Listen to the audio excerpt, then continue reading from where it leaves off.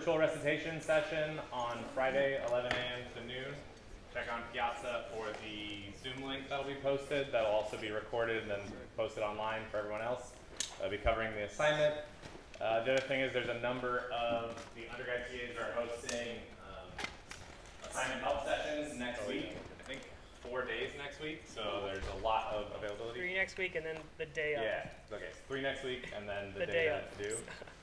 Yeah, that'll be fun. So take advantage of these opportunities to ask questions, start on the homework early, don't wait till the last minute. I could say that till I'm blue in the face, but cool. Okay, then let's go back to our security clearance. So somebody remind us of where we left off on Tuesday. So what were we looking at? What were we trying to talk about, think about, and why? You don't have to cover all of those things, but some of them, yeah. You're talking about like security levels? Security levels, yeah. So what, in particular, what kinds of, or what types of security levels are we talking about? Mandatory. Yeah. Oh, let's go back here. Yeah, mandatory access control example. The example is military clearance. Okay, mandatory access control. The example is military clearance. What's the difference between mandatory access control and discretionary access control? Yeah. In discretionary, users can choose to like lower All users?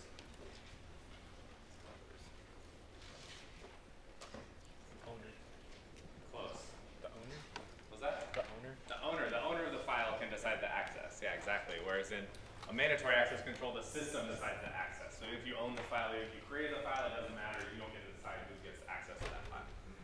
Yeah, it's an important distinction to just be clear on what exactly the specific differences are in these systems. Okay, cool. So we have security levels. We've been using the example of the military information security levels. And so we have top secret, secret, classified, and unclassified. So that's the system that we're dealing with. And we came up with this notion, and we were trying to discuss and think about if we had a system where we wanted to absolutely guarantee that no top secret information could ever flow out to somebody with a lower classification level, what rules would our mandatory access control system need to enforce? Right, so we were thinking in terms of subjects and objects, and each of those subjects and objects has a security label associated with them. And through that, we derived basically the rules that you could read down. So if you have a higher security level, you could read things that are at your security level or lower. Right, a subject can read with top secret clearance can read an unclassified document, but writing only works up. So you can only write documents up. You can't write documents down, right? That violates the fundamental security policy that we've been thinking of. Cool. Anything else that I'm missing?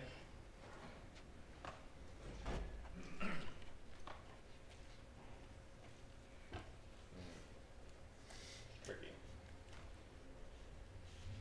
I don't know. Did I leave out something deliberately to test you? Well, no. One thing I also went over was like the Unix bits. Yeah, we went over the Unix bits, but we're over that now. We're moving on a little bit back to the theoretical. Okay, cool. So now, and we've talked about some of the problems here. So what's kind of one of the problems of this model, maybe in the real world? There are several. So what are some of the problems? Yeah. Basically, it's saying people with top secret clearance can't even write emails or essays. Right. So one problem is people with top secret clearance literally can't communicate with anybody that does not have top secret clearance. Yeah. Actually being top secret doesn't mean that you need to see all the other information. Yeah, the other one is essentially the need to know or the least privilege principle, right? So by having top secret clearance, even if you're only working on one project, this model gives you access to all the top secret information that exists, right? And so we can see that that's clearly a limitation of our model, because we want to understand, well, then how would we try to limit that, right? So the idea is, and kind of the way that this has come up is ideas of security categories. So this is thinking about it, you have just security levels, it's too coarse grained, right? It's hard to make fine-grained classification decisions. The subjects have access to more things than maybe they absolutely need to know. And so we can introduce this notion of security categories. So we can add this notion of categories to this notion of security levels, and we can get a better system for trying to implement this notion of least privilege. And so some of the categories, nuke, I looked these up. These are not, I'm not revealing any information. I also don't know any information, so I can't reveal it. You can Google for different types of categories. So some of these things like nuke would be related to nuclear stuff. NATO is a category. Man, I can't even remember what ACE is. We'll say I made that up. I think it has to do with missiles. Anybody know off the top of their head? It'd be a weird thing to know, but.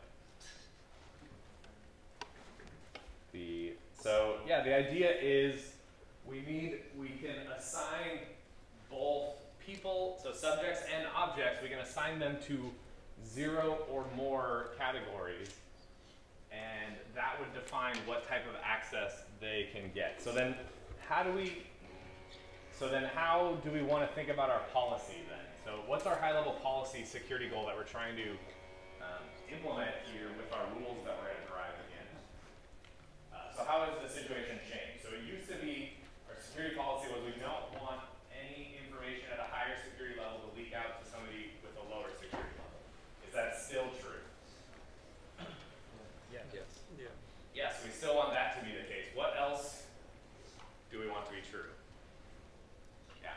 People who need the information have access to the information. Yeah, so only people who need access to the information have access to information, and more specifically in terms of categories, what does that mean? Yeah. People can only access objects in the same category that they are in? Yeah, so, or maybe phrased the other way, we'd say objects in a specific category should only be accessed by people who have that category, right? And it shouldn't leak out to people without that category. Cool. All right. So now we need to change our notation a little bit. So now we have for each subject and object now does not just have a security level, they have a level and categories. And so we have, and L is the level and C is a set. So what is a set?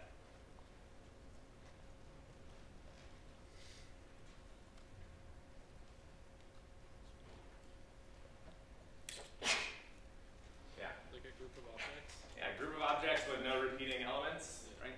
Could be an empty set, could be all of the categories, whatever. It's unordered, which means the order of the categories don't matter. But now we have this question. So now we need to think.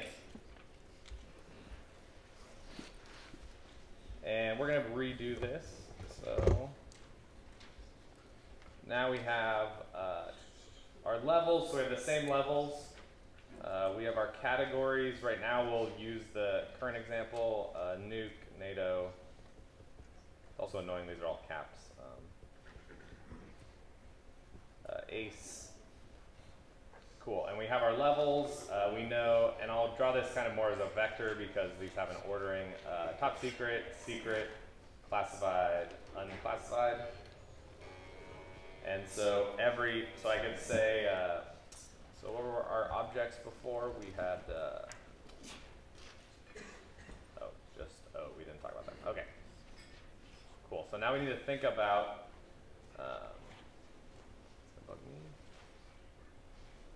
okay. So now we need to start thinking about, now in this previous scenarios we had subjects and objects. So now if we have a subject with, let's say, top secret clearance and let's say nuke, we'll try to keep this similarly. And then we have an object of top secret nuke. Should they be allowed access? What type of access? We didn't talk about that. Let's do read. So what do you think? Yes. Yes? Why? They have the top level. That doesn't violate our security principle properties, right? So they have the exact top secret clearance. They have the exact set. What about, let's go top secret nuke, secret, nuke. Should they be able to read that? Yeah, why? Read down. Because they're read into that program. Yeah, so they're in the program and that they're in the same category and they have they're trying to read a document that has lower security clearance. We already agreed in our previous model that that is correct. So we could try other versions of this. A secret with nuclear, reading a top secret with nuclear. Should we allow this? No, why not? Only reading down. Yeah, it'd be somebody reading up, right? So they can only read down. It's somebody at the secret level. So even if they have the same category, right, they still should not be able to read top secret information about that category, right? So all this is showing is that our prior rules are still in effect. They should still operate exactly how we expect them to. Now we need to start thinking about, and the reason why we can see this is the categories are all the same, right? So now we need to think about different scenarios when the categories are not the same. So let's think, what about top secret, nuke NATO, and top secret nuke? Should they be able to read that? Yeah. Yes, why? One of their groups includes Yeah, one of their categories includes what the object is, right? So they're not getting information that they don't have access to. What about, let's flip it around a little bit. What if we had somebody with top secret clearance who's only classified for nuke, and they're reading, trying to read a document that is nuclear and NATO?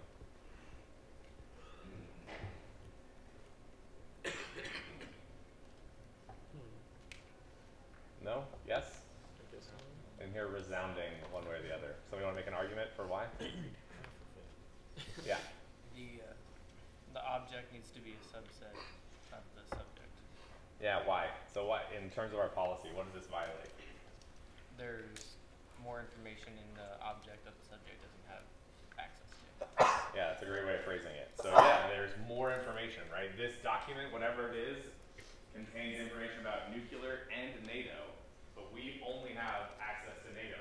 So this would give us, or we only have access to nuke, so this would give us access to a NATO category object that we should not be able to have access to. So this should be denied. And inherent in there, so what was your reasoning behind that? What were you thinking about there in terms of these sets? Like the object isn't a subset of the subject. Right, so so kind of where you're thinking is let's say the subject's category must be either a subset or equal to the object category, or is it the reverse? Yeah. I always mess this up, so you have to double check. That's correct.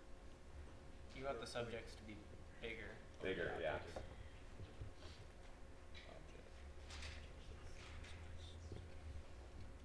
Right, so the subject, so yeah, the object, so here, the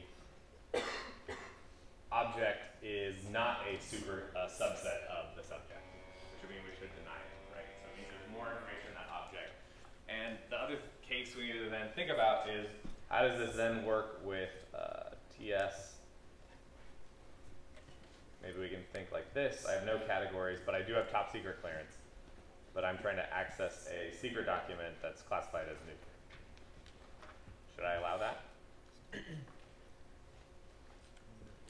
But it passes this check, right? No, it doesn't pass this check, right? But it does pass our other reading down. So it's reading down, but because the object, because the object's category is not a subset of the subject's category, right? It doesn't contain it in there. We should not be able to access this. So even though we have the highest level clearance, we are not cleared for that category. That means we cannot read documents that are in a lower security level with that category. So this is, again, how you get that nice fine-grained separation. So what's our rule then?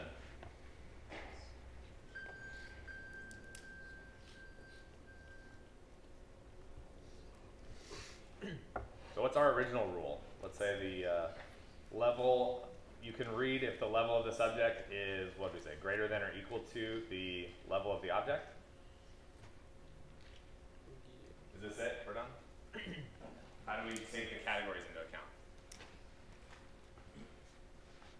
Yeah. You end it with what you wrote at the top right. And it with this thing up here? Yeah, so I guess I'm going to flip the O's and C's. I hope that's not super confusing.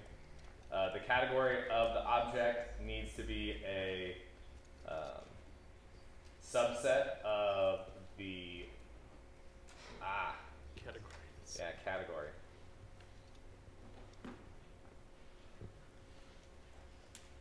Right, and then now we have our nice rule. So we still are reading down just like before, but now we have this interesting subset relationship. So there's kind of I want to take a little time to graph this to see what this looks like. So we have 3.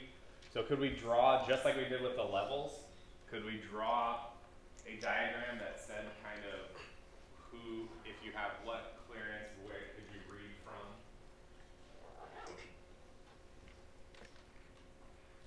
Can we use the line like we did before?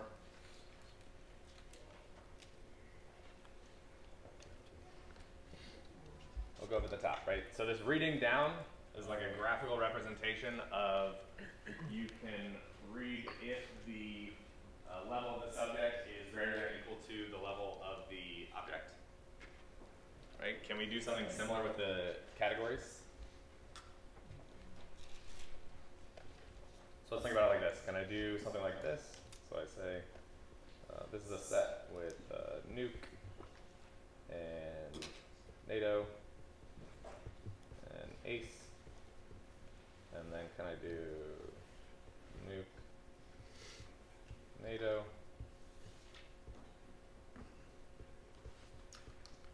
and then the empty set? Gotta do something like a read down relationship here. Well, what's the problem? It's variable, like you can take case out, but you can also take NATO out, or you can take nuke out. Yeah, so I haven't actually specified all possible combinations of these three categories, right? But can I draw that? Yeah, I can enumerate that. It's not impossible. So let's do that and see what happens.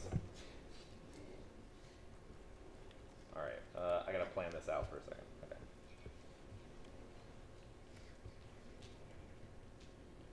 I'm just gonna write it again. Okay. So we'll start at the top. We have all the categories. We have nuke, NATO, ace, and then we have, so what do we have? Nuke and NATO.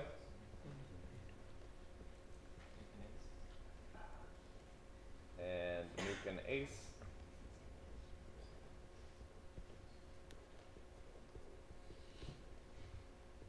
And then we have ace and NATO.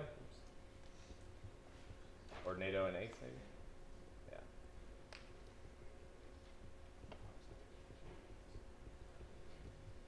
And then what do we have at the second? So are there any more two element sets? Nope, we've got that all. So then we have nuke. We have NATO. We have ace. At the bottom, empty set. Yeah, so we've constructed, right, the power set of this original set. We have all the possible subsets of that set. We can draw them. We could even, I don't know, draw circles around them to start making a graph.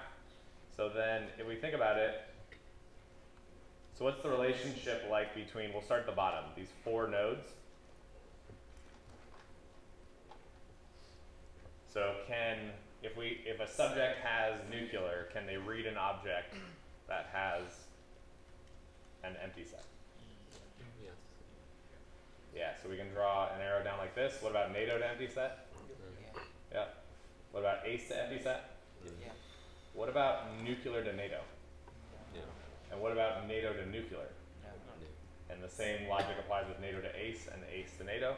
So this is why we don't have a nice total ordering of all of these sets, right? We can't, there's no relationship between nuclear and NATO, the set containing nuclear and the set containing NATO, right? There's no subset relationship there because neither is a subset of the other one. So there's no arrows we can draw there, right? So if you have nuclear clearance, it doesn't matter. No matter what security level you are, you can't access a document that just has NATO access. Cool. All right, then what do we do at this level? So nuclear and NATO.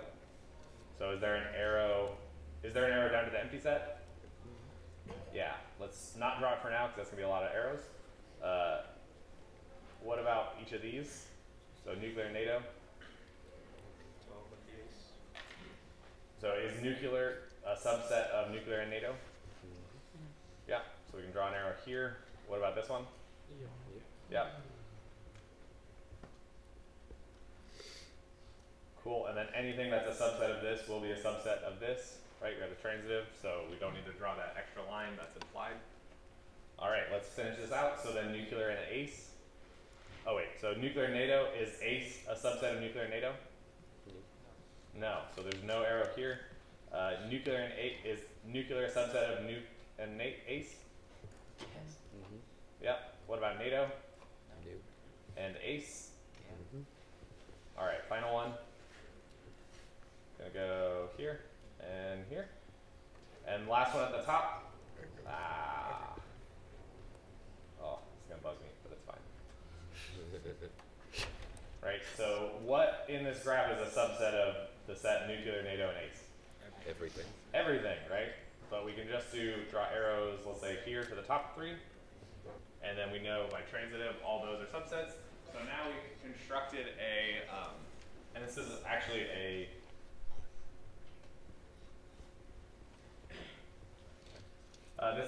this model of, say, graphically representing subset relationship or things like that comes up a lot of times in other areas of computer science. It's called a lattice. You can do things like this. It comes up in weird things like program analysis and a lot of areas where you wouldn't necessarily expect. So it's interesting to see it here come up, which is why we took a lot of time to do this and derive this. But using this, now we have this nice model of reading down, right? Graphically, just like we had before, we can pick, if we know where our subject is, so then how would we do that? So let's say my subject is, this is my subject and this is my object. Can the subject read that object? No. No, and how would you define that in terms of this graph? Yeah.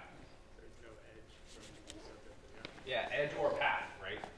The transitive nature too, because we can also see, okay, there's no path, there's no way that the subject can read this object, right? Cool. All right, but our policy is not just concerned about reading, right? What else are we concerned with?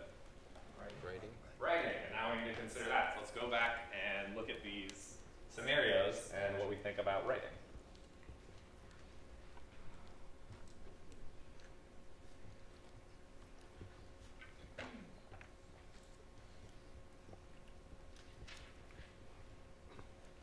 Cool. Okay, so should somebody with top secret and nuclear be able to write an object of top secret and nuke? Yeah. Top secret and nuke be able to write an object of secret and nuke? Yep. No, why not? Yeah. It violates the writing up principle. Right, it violates the you can only write up principle, which we derived on Tuesday. Awesome. Cool. What about a secret with nuke? Could they write a top secret with nuke? Yeah. What about top secret with nuke and NATO? Could they write a document that's top secret and nuke? If we think just our old security policy, should they be able to do it? Yes, your top secret level, you should be able to write a top secret document. But should they be able to do this now with our categories? No. No, why not? Somebody defend it. They have both nuke and NATO. Say it again? They have both nuke and NATO. Right, so they have access to both nuclear and NATO data, and by the same logic, why you can't create write down, here they may be putting NATO information into that nuclear document. right? So this is information leaking out from one category to another category, which is something we want to absolutely not allow. Okay. What about, I have top secret and nuke. Can I write a document with top secret, nuke, and NATO? Yes. No? I heard multiple things. Yes. Yes. Yes. Discuss. Why? No. Writing on. Yeah. Because I think you can. But state your position first. I think you can write it because if you only have access to nuke and then you write a document for, you're not going to leak any information that you don't have access to. Whereas if it was the other way around, you would be. Okay, so we have a position for allow. What about deny? Yeah. You can write the information from nuke to NATO. So the deny is that you have access to nuclear information and you're creating a document that is both nuclear and NATO. So this means somebody else with, okay. Well, 'cause they need both nuke and NATO if they want. Yeah, say it again? They need both nuke and NATO if they want to write to that or read it even, right?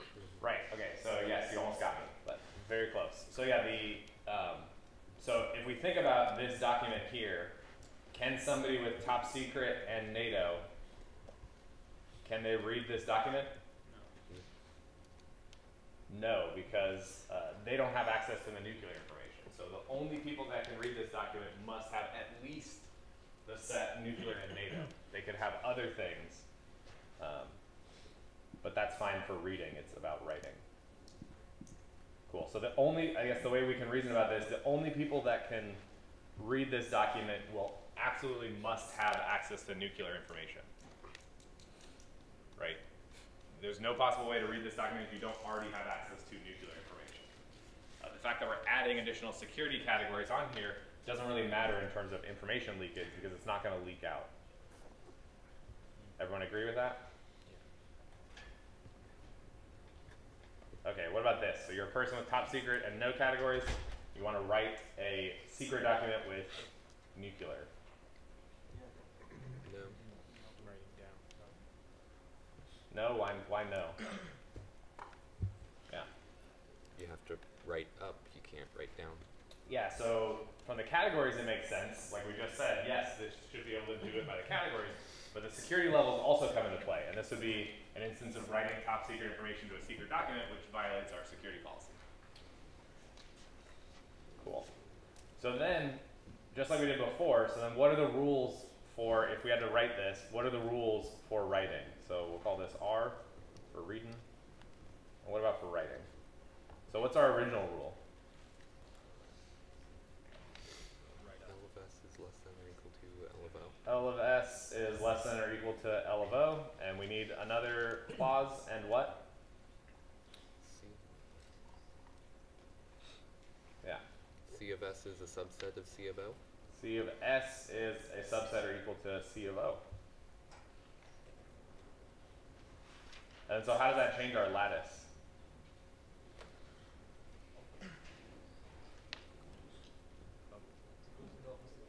Yeah, it goes the opposite direction, right? So we could draw the same lattice starting from the empty set and going down, and that would say all the ways that you could write. And so we have basically, or you could flip all of the arrows here. And you can, so basically again we have the similar type of thing with a different model of reading down and writing up. So if you only have empty set permissions, you can't write to anything with permissions on it. So you can, if you have empty set, just like if you have unclassified level, you could create documents that are top secret even though you don't have access to that. Because there's still no way that top secret information is leaking out. In a similar way, if you have an empty set, right, you have no privileges, you can create a document that is nuclear, NATO, and ACE, and there's no way that information is leaking out of the system. Right? It's both of them are kind of a similar argument. Yeah. So this model prevents any information from being leaked, but what about being destroyed? Someone at the bottom just wants to write all blank documents and everything. Yeah, we don't care about that. So that's in the like, confidentiality, integrity, availability. That'd be like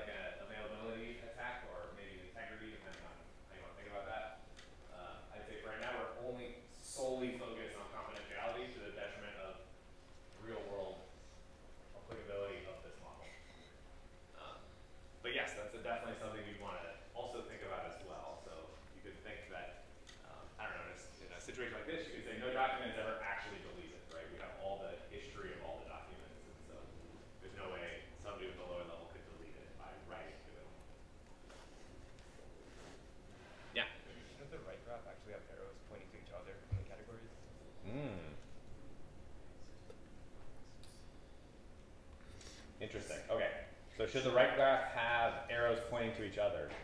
So let's add that here. Do we have an example of that? We did not. Okay. I'm going to add this example here. TS.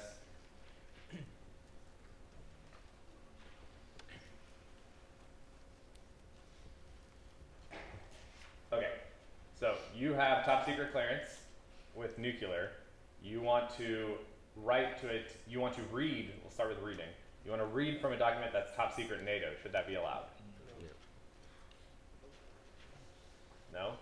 Because you'd be accessing information from the NATO category that you should not have access to, right? This violates our basic property. Okay. And then from writing, so should we be able to write nuclear information to a document that is specified NATO? Yes. Yeah. Yes. Yeah. Yes, why? By the writing rule, it's S is a subset or equal to the category of O. So the category of the subject is a nuke? Yeah. Is that a subset or equal to of NATO? Oh shit. You can just say no. Right? And why not? So intuitively, why? Yeah. You could leak some information about nuclear to someone who only has clearance for NATO. Yeah, so the people that can read this document have access only to NATO. They don't have access to nuclear. So you could be writing nuclear information to this document that is readable by people who don't have access to that security policy. Yeah, that was a great example. I should have come up with that. So yeah, this is why in both models this is disallowed. So you can't read from any documents like this, and you also can't write to any documents like this.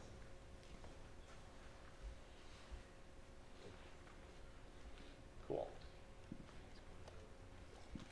All right. So yeah. So if you want a prettier version, it's on the slides. You can look at this.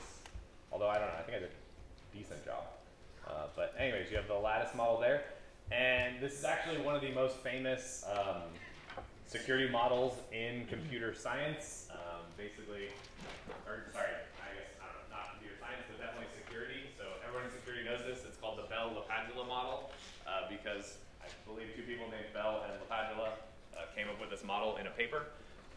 And then, so you can do things like once you have this model, you can prove that with those rules, no information can leak out. And so, but you already derived this, so you're smarter than these people, so good for you. So we have this, and so the other thing, and the way that we'll represent this here is in terms of in lattice terminology. So dominates is what we're talking about here. So that's how you can phrase in a lattice model that this. So you could say the set containing NATO and ACE dominates the set containing ACE. There's a because of the subset or equal to operation that we're using. You could not say that NATO and ACE dominates nuclear and ACE, right? Because there's no way to compare those. You can't compare those at all. So just in this model, what we'll use is this notion of dominates, and what that means is less. In this example, we're using categories and sets. It's subset or equal. But yeah, we derived all of this, right? So we have the security level, and we have the security level and the categories. Okay, so I'll leave this here. We're not going to go over this because we just went through a bunch of examples. If you want more practice, check this out. And so this is kind of the most, again, of course, this model has a lot of problems which we talked about, right? Clearly, it doesn't make sense to give somebody top secret clearance and say, by the way, you can no longer talk to literally anyone who does not have top secret clearance, right? So there is, in the real world, notions of, they make it very clear when things are supposed to be top secret and not, so that you know what information you're not supposed to leak out. There are ways of declassifying documents. So if a document was originally classified at the top secret level, there are ways to eventually, maybe over time or whatever, reduce the security level of that document. And that's done with review and maybe through redacting and removing information from that document. So it's no longer, the top secret information is no longer in there.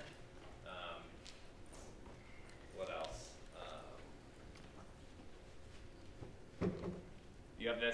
interesting conundrum that maybe you don't really think about. So, like with a physical document, let's say you have a top secret document. How do you know, but you only have secret clearance, how do you know if you should read the document? Do you start reading and then stop and go, oh shit. That's probably bad. Yeah, you actually need a cover page on top of it that is unclassified, or maybe classified at a certain level, that only those people can read, that specifies what the security level is and what the categories are applied to that, so you can know if you should open that document or not. There's, yeah, all kinds of interesting stuff in here. And thinking more broadly to other types, and then the other thing I'll say very briefly is this notion, so we talked about discretionary access control is on basically the basis of all Unix machines. Yeah, you had a question? Yeah, I was gonna say, what are like the consequences too of this system? Like, what happens if you do read like a document you shouldn't read? I think we have some military people here. Do they know the answer to that question? Depends how. Clearance removed. Yeah, you can lose your clearance. What else? You can get your clearance removed. You can get disciplinary action. There's a guy that took a picture in the back in the engine room of a submarine, and I think he got like prison time for it because whatever's back there is classified. So, and even the manuals are classified themselves. So everybody on a submarine has to have at least a secret clearance. That's great. So yeah, big problems, right? I think it's dependent on the specific scenario and all of those things. But yeah, this is, your entire apparatus is built around keeping information secret, and so you need penalties if people violate those. Cool. That was a cool example. What was I saying? Oh yeah. Mac and DAC. So discretionary access controls on every Linux system you use, Windows systems. Anybody use Android devices? Yeah, so there's actually a Mac system built into Android called, I think it's SE Android for Security Enhanced. There's also a Mac system for SE Linux. And the idea is, so for instance, if you think about a web server runs as a specific user on your system, but you may want to actually restrict what things it can do even further. So if somebody compromises your web server, they can't just do anything that user can do. So you can use SE Linux, Security Enhanced Linux, to write policies that mandatory say the web server user can only read and write to this folder. And that means if anybody compromises it, they can't alter and change other files on your system that even though that user should be able to have access to. And the similar thing exists on Android. So it locks down a lot of system services so that, and this policy is actually under root too. So usually they have it so that even if you're root, you can't change and you can restrict what root can do and what other users can do. So this is, and actually the other interesting thing is this notion of mandatory access control on Unix systems came from the NSA. So this idea of, I think SE Linux came out of the NSA as a way to apply mandatory access control ideas to a Unix system, which I think is super cool. But there are other types of access control systems that we're not going to talk about, but we'll talk about them briefly here.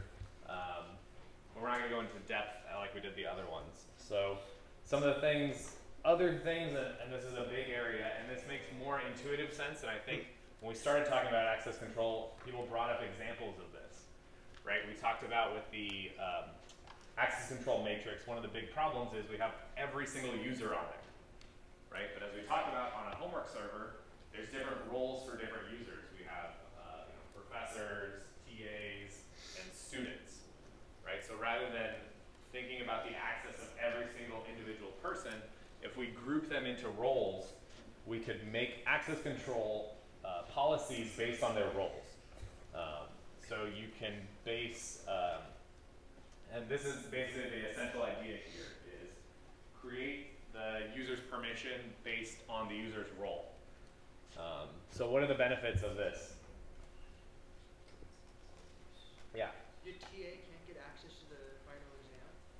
Yeah, maybe, or maybe I want them to, right? Or maybe, I don't have to, it makes it easier to administer this, right? So if I have 3 TAs, then I don't have to change their permissions for every single user, right? I can specify, okay, now TA should have access to this, and then it's think about that multiplied by students, right? 370 students, if I need you to have access to a file on my system, adding that for all those users can be a major pain, but if I just say, hey, all students now have access to this directory, bang, it just works and it updates.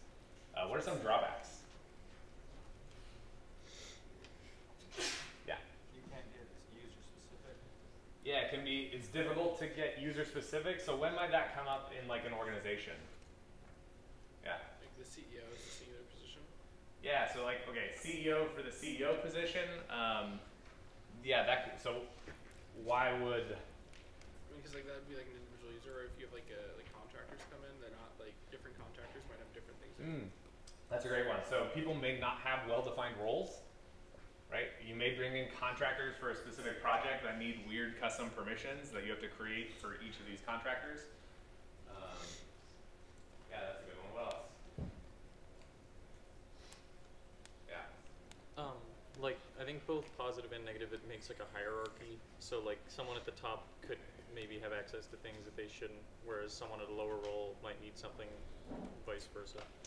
Yeah, so it doesn't, I would say it doesn't necessarily have to be in a hierarchy. It can be more, you can think of it a little bit in subset relationships, right? So it may be that the administrators have access to information that marketing people don't, but that marketing people have information that the admins can't necessarily directly access or something. Yeah, it can be very difficult. Also, standardizing what roles need what can be difficult. You may have a marketing person, actually that's probably a good example, like a marketing person who's working for a specific team may be different than the marketing person that's working for the CEO, right? Even though they're technically both in the same role, they have different responsibilities, different things they need to have access to. And so now you have to customize and tweak these individual things. So anyways, but it does map pretty nicely onto business, and this is why it's used in a lot of businesses, because it's pretty easy. And you know, you could probably, so what are some examples of real systems that you use that have this notion of role-based access control? What was that? Active Directory. Active Directory definitely has this. Yeah, what else? What about websites? Ever use a website? I think you could apply it to a house, like a family member is allowed access into the house, but no one else is. Okay, that's good. So a house, family members, yeah, you could group people like that, or maybe kids and adults. Yeah. Like a Google Doc, like there's an owner.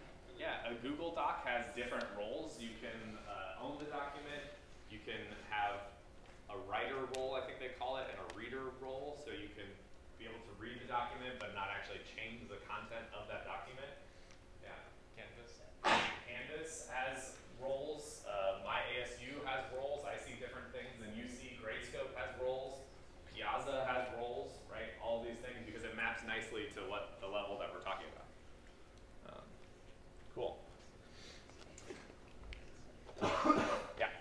Just a quick, so with the problem of being like user specific, would you have like potentially temporary, I guess, roles that like only exist for a certain amount of time, like kind of promote, I guess? Yeah, so the idea is creating temporary roles. So yeah, I think in all of these models, I mean, you could think about devolving a role-based access control to a normal, what we're talking about the matrix model, by having every individual user has a role, right? And so at that point, it's the same thing, right? So you can express, as long as you can express everything you can do in a matrix model, you could do that here as well. Yeah, you could create customized roles for people. I think the difficult thing is probably updating and maintenance of those custom rules, right? Because they're not part of your standard thing. So who's going to go back and look and check, does this person really need this access to this system? Is this appropriate for their role?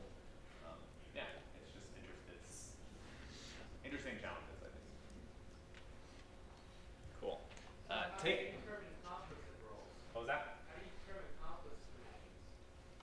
Conflicts? Yes. What does that mean?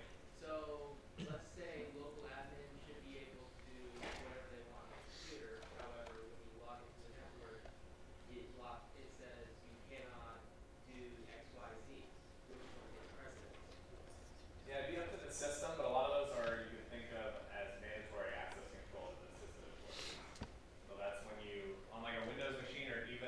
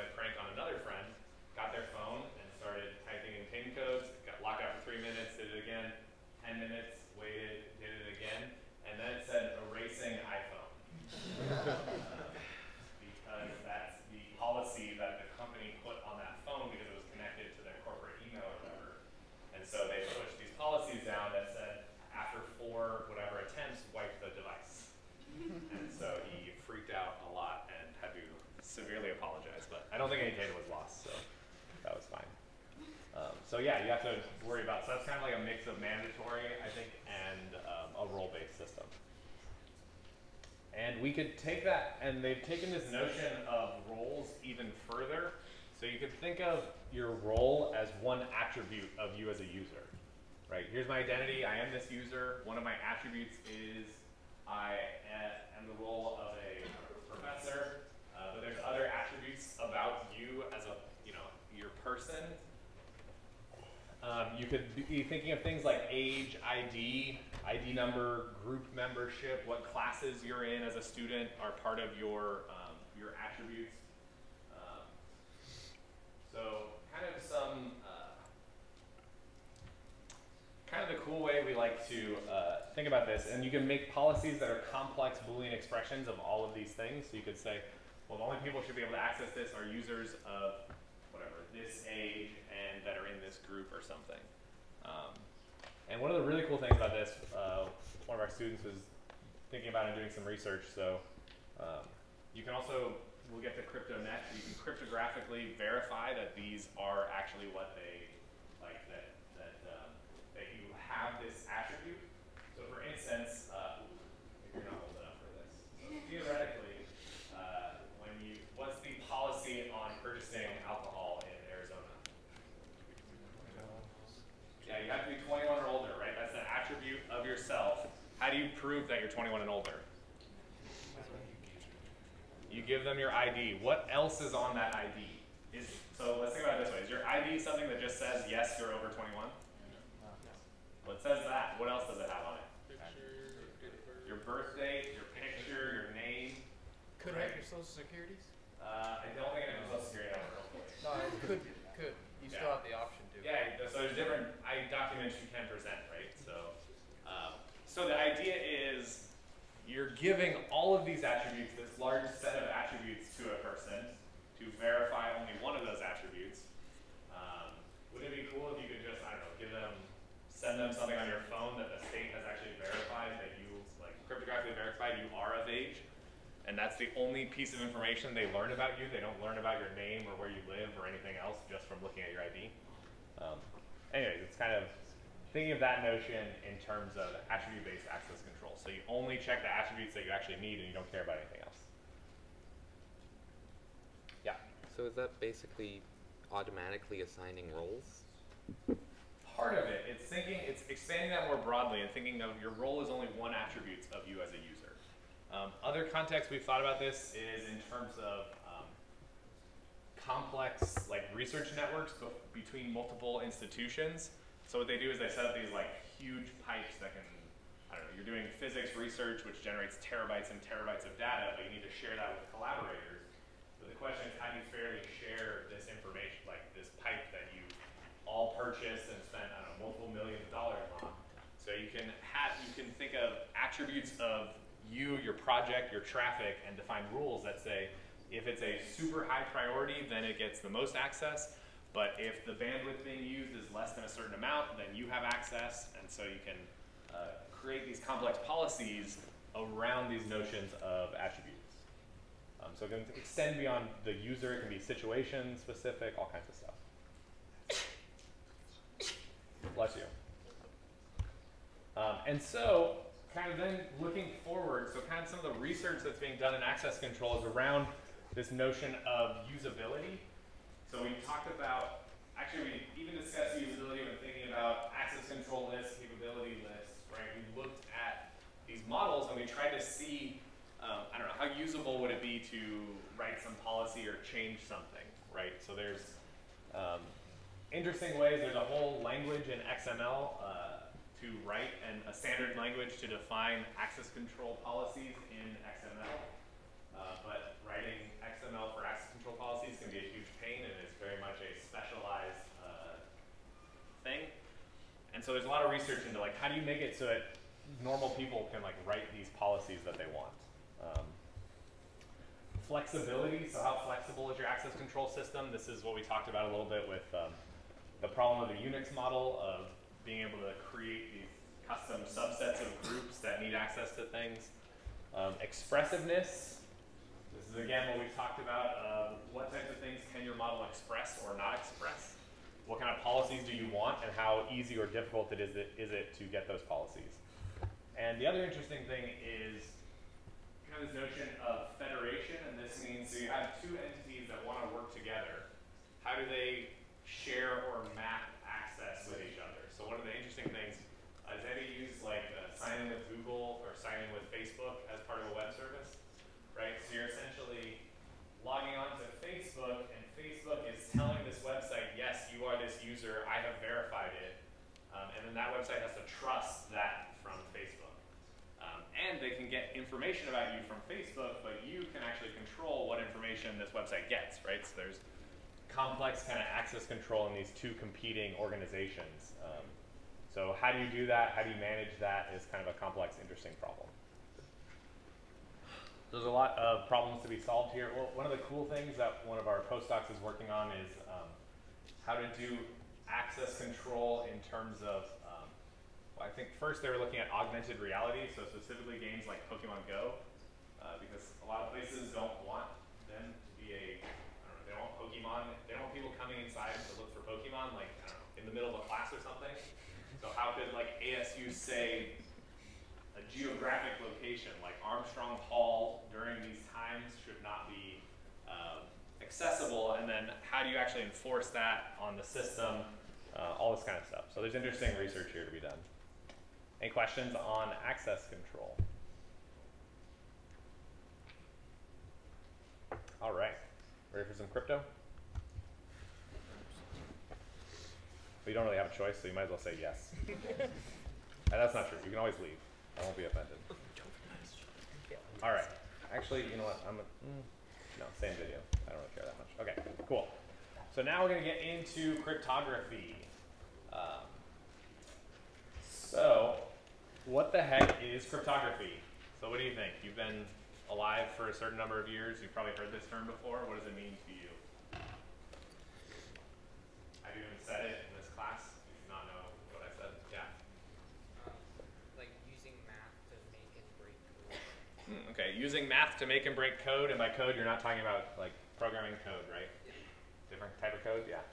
Like concealing information through reversible, but like hard to reverse engineer, like processes. Yeah, so some notion of hiding information, right? So hiding information using math. So that's kind of what we think of when we're thinking about codes. What else? Yeah. Like concealing information over like a public channel, like a. Ooh, maybe concealing information through a public channel, right? So not just concealing information by putting it in my pocket, but if I have some information and I don't want to get too much into terms yet, but I encoded it, let's say, although we're going to get rid of that word, and I put it on the screen, none of you should be able to figure out what that means, right? Or maybe you can if I've told you my secret or something. What else?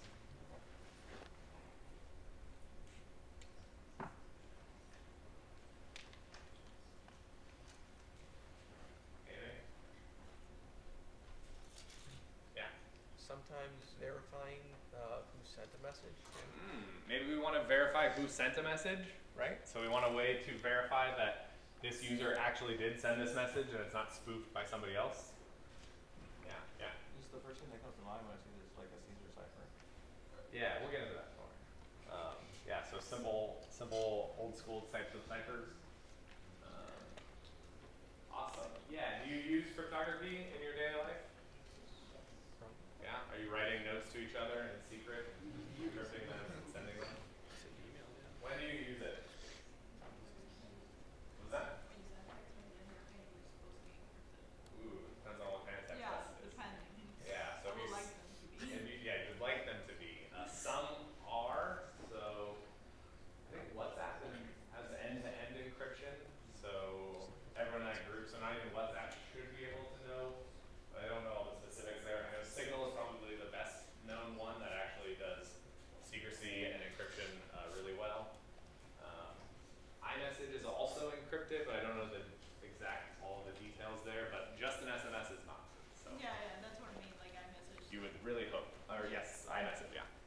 Anytime you access an HTTPS page. Yeah, anytime you access an HTTPS website, so this is not just securing your communication people listening to it, but also verifying identity. So it's doing both of those things we want, right? It's verifying the identity that this website, you are actually talking to Google.com, and as an attacker, I didn't trick you to go to my site. Cool. Nobody mentioned like Bitcoin or any kind of cryptocurrencies. This is not cool anymore? Is that? It's really big for a long time, and now none of the students, I guess, seem to care. Yeah. I have a question. I just recently did my taxes actually last night, and one of the questions on there I cannot do your taxes, if that's the question. one of the questions on there which I've never seen was, have you gained any money off of cryptocurrency? Interesting. And I thought that was weird. Yeah, well, I mean, it's something you should report anyways, but I guess a lot of people don't. Is that the point of cryptocurrency? No, you're still making money from selling something, so it doesn't matter that it's a cryptocurrency. By owning it, you would not have to report that. But no, okay. Cryptocurrency is dumb. It's kind of like the same thing. It's in plain sight, but it's not a simple trick to just decode it, whether it's your wallet address or. Yeah. So cryptocurrencies have they use a lot of cryptography, let's say, but they're not necessarily cryptography itself. Yeah. Every time we speak over the phone, our messages are encoded so that the channels can convey our message to the end user, and then it's encoded on the other side. Correct, but it's actually not cryptographically encoded, so anybody can tap in and listen to your phone calls by default. Well, not anybody. You need a lot of special privileges, but yeah, there is no end-to-end encryption on phone calls. I think things like WhatsApp calling are encrypted, though, but I don't know that for a fact. Yeah. Checksums when you download files, want to verify their integrity. Yeah, so verifying that a file that you download is actually what the site says that it should be, so that it's exactly the same. Anybody use Git or GitHub? Yeah, you need to see those funky hexadecimal letters on every commit, right? That's a cryptographic hash of your commit that uniquely identifies it. Yeah. When you SSH into like the general server? Yeah, when you SSH into any server, bandit, you've all done that. So you definitely, like the first S stands for secure. So it's secure shell, that's what SSH stands for. Yeah. What about like a FaceTime or a Skype? Good hope. I think, so there's multiple different types, let's say. When I say end-to-end, I mean not even a Signal or WhatsApp, or in that case, Facebook could read what your communication is. I think the way Skype works, I know it's peer-to-peer. Yeah, it may be encrypted. I'm not 100% certain. What was the other one? FaceTime? Yeah. I don't know the details. It might be. Possible, yeah. Some email? Email. Ooh, does anybody actually get encrypted email? I mean, you can use like Proton Mail, that's encrypted. That is true. Okay, so Proton Mail is encrypted on their servers, so they can't see what emails you have. But when you send an email with Proton, it's getting sent to the other person in the clear. If you send it to somebody else who's using Proton, then there you go. There you go. I see. Okay, Proton to Proton. Yeah.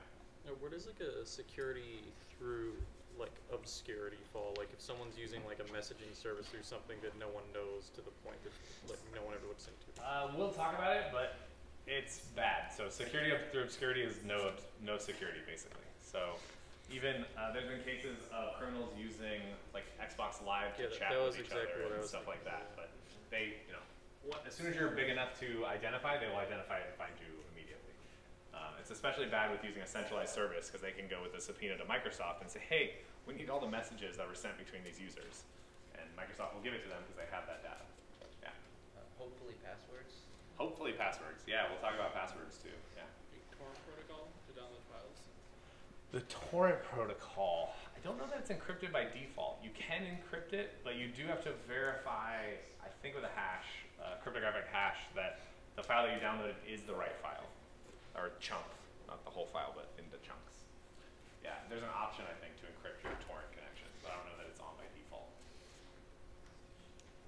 Yeah. So how does it work, for example, with debit cards when you're swiping them? Yeah, credit cards, debit cards, right? So you hope something is going on, such that like, the longer version is it's complicated. The shorter version, especially with the chip and pin, so when you have the chip there, it does some crypto stuff to verify, like I think it does actual computation on that little chip,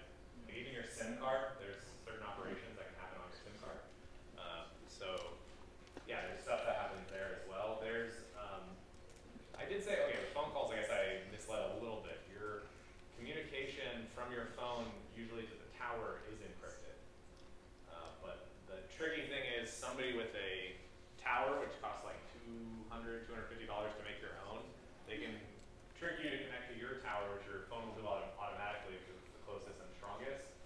They can tell your phone that this tower doesn't support any encryption. And so your phone will just say, great, okay, here's my call, and we'll do everything over that. But then once it gets to the tower and then to the telcos, then it's basically, I think, there's no encryption by default. Yeah? I didn't know this till I just looked up, but Facebook Messenger has end-to-end encryption. Oh, Facebook Messenger. Okay, yeah, that makes sense, because they bought WhatsApp, and WhatsApp had end-to-end encryption. Yeah, cool. So we can break it down a little bit. Oh yeah, you want to add? So HIPAA requires end-to-end encryption if you're sending data, but you're allowed to fax HIPAA content. If it's not encrypted, how does that work? I have no idea. Yeah, a fax is definitely not a secure form of transmission. So I don't know. That's interesting. Maybe it's possible. I mean, they could have secure fax protocols. I don't know that they actually use it because it's essentially data. It's like an image of the thing being transmitted over a telephone line. So it's just like any other data. You could encrypt it, but I'd say in practice they don't. What was that? It's just an old policy thing. Probably that, like a legacy thing where they say faxes are fine because if we said they're not fine, everything would blow up. Everybody already has a fax. Right. Because they had to happen last year, so. Yeah, that makes sense. Okay, so if we look at the term cryptography itself, and I don't speak Greek, but it's derived from the Greek words of hidden, secret, and writing. So there's kind of all these notions we've been talking about. We want to keep things secret. So this is where we're going to really, at the start, focus on confidentiality, but we'll also look at integrity, that actually cryptography can help us in terms of integrity. And so it's trying to answer the question of how do we keep information secret or hidden that we want to, right? And this, again, also has notions, a little bit of access control because we need to think about, well, who should have access to this, right? So that's kind of why we're going in this progression. So we'll define some terms. So encryption, and this is what we'll start using from now on so we can be very clear when we're talking about cryptography. Maybe I should, we'll probably say it when I get there, but I'm also not a cryptographer in case you don't know. So I know how to use cryptographic elements. I know what they're supposed to do, what they should do. I don't understand the math to be able to prove it to you of why they do certain things, so we will take commonly accepted things as truths. I don't know, it's just an FYI. There's crypto people there, they're very math oriented. I am not that, so. But I can still teach you some stuff, hopefully. So encryption. So basically, we can think of it as transforming a message such that its information is hidden, right? So we want to take and we'll define other terms. We want to take a message and we want to encrypt it so that no one else can read it, or that very few people can read it. And then decryption is going to be the reverse. So taking some information that's been encrypted and we want to decrypt it back to the original message. Questions on this? Encryption, decryption.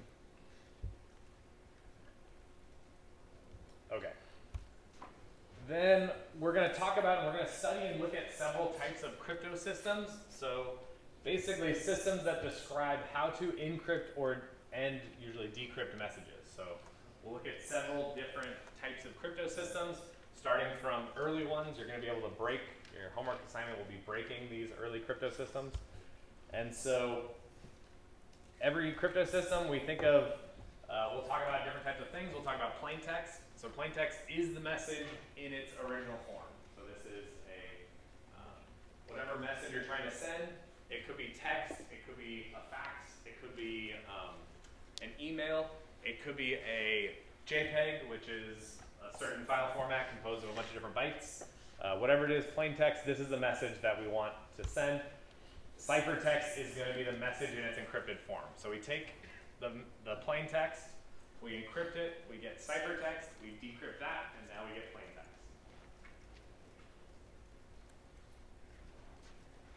Cool? Good? All right.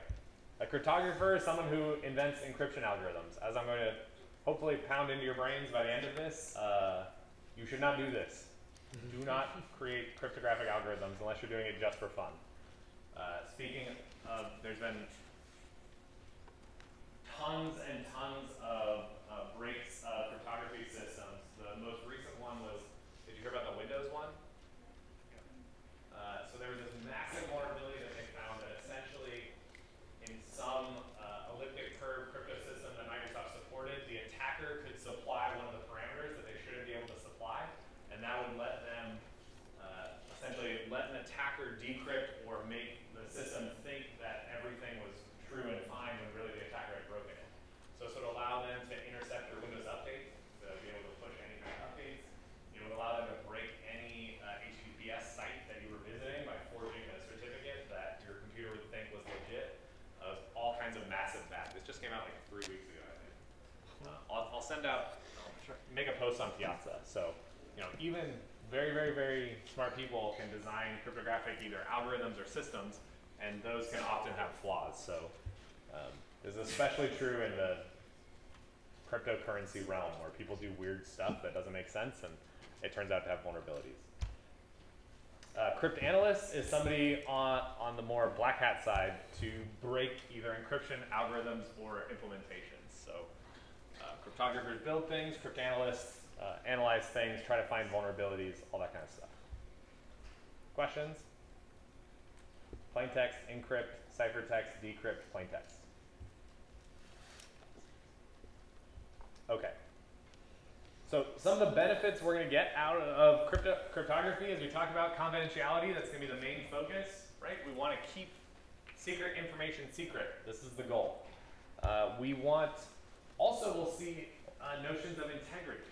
So we'll see, and this kind of, let's say, even just in our primitive example, we have some message. So we have the plaintext message. It's been encrypted into ciphertext. Now what if an attacker takes that ciphertext and just randomly changes things? When we decrypt that, how do we know that the person originally tried to send us this thing? If our crypto system is good, it should decrypt to garbage. But how do we know they weren't trying to send us garbage in the first place? How do we know that it hasn't been tampered with, that the original plaintext is what it's supposed to be? Yeah. In certain schemes, there's like signing. Right? Yeah, we'll get into it. We'll get into it. But I'm saying these are the questions that we're going to definitely try to answer and why it's important to have them in a crypto system. Yeah, exactly.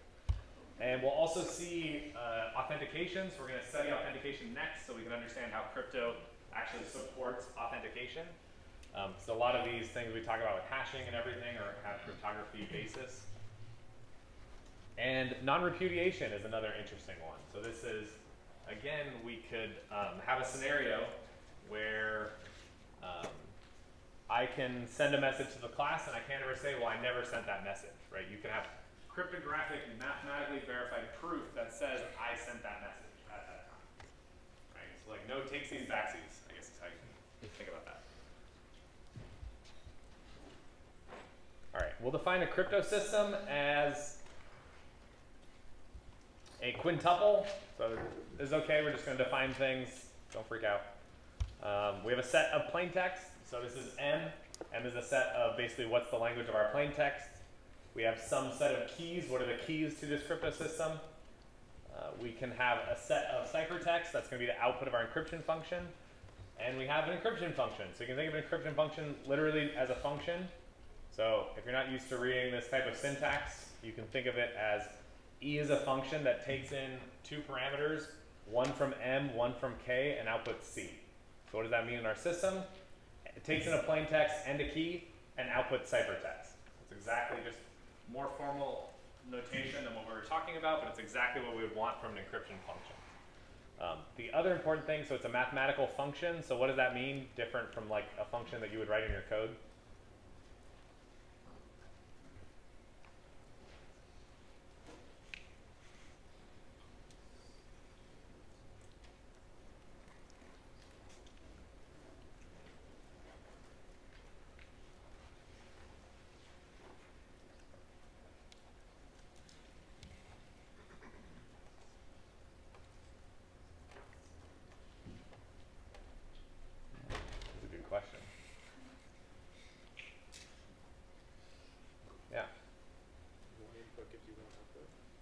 Yeah, exactly. Or the same input always gives you the same output. The other way to think about it, there's no global state. There the way in programming, there's no global variables. Whatever these two inputs are, you're given the exact same plain text, the exact same key, it will produce the same ciphertext.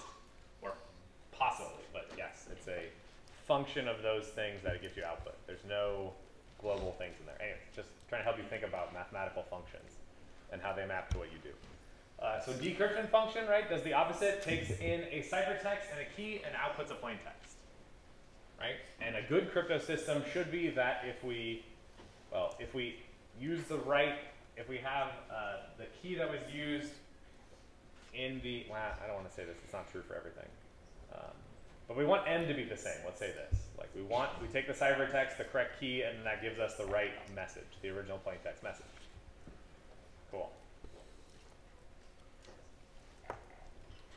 All right. We will go very briefly over Caesar cipher. I want you to be thinking about this. I'm going to ask, well, somebody remind me if I don't remember, but I probably will. Think about if you've ever invented a crypto system. I want to hear about it on Tuesday. But one of the most famous and oldest crypto systems is what's known as the Caesar cipher. And this comes from literally Julius Caesar's day. Right? You can think of, it's kind of impressive, even back then, probably writing itself was a cipher, right? Because you could write something and not many people could read. But you still want to maybe send a message to your generals, and you want it to be that nobody can intercept that message and read what was going on, right? So they had a simple crypto system. So I like this. So if he had anything confidential to say, he wrote it in a cipher. That is, by so changing the order of the letters in the alphabet that not a word could be made out. If anyone wishes to decipher these and get at their meaning, he must substitute the fourth letter of the alphabet, namely D for A, and so on with the others. So what is this describing? Yeah. You shift all the characters in a message by a set amount. Yeah, so you shift all the characters in a message by a set amount. So in this case, the key would be 4. So when you're encrypting the message, every A, you shift 4 letter overs to D, and so on and so forth for all the other letters. So we can actually think about this in terms of our crypto system. We have messages, so we can't clear, so we also, if we're just thinking about A through Z, we can't consider uppercase versus lowercase, because we're only thinking A through Z, right? So our messages are combined of only sequences of letters, right? So this defines what type of language our crypto system works with. Our key is an integer from 0 to 25, right? Well, how come, why does 26 not make sense? Or 27 or 28? Because you started at 0. Yeah, because it's also represented by the key 0, 1, 2, right? Because if you do it 27 times, you'll wrap around. Then our encryption becomes exactly what we talked about. So, so if we want to encrypt with the key K for all letters M in the message, we encrypt it by doing M plus K. So if we think of A as 0, we would add 4 to it, which becomes D, mod 26, which wraps us all the way around at the end, so that Z plus 4 would be C. Is that right?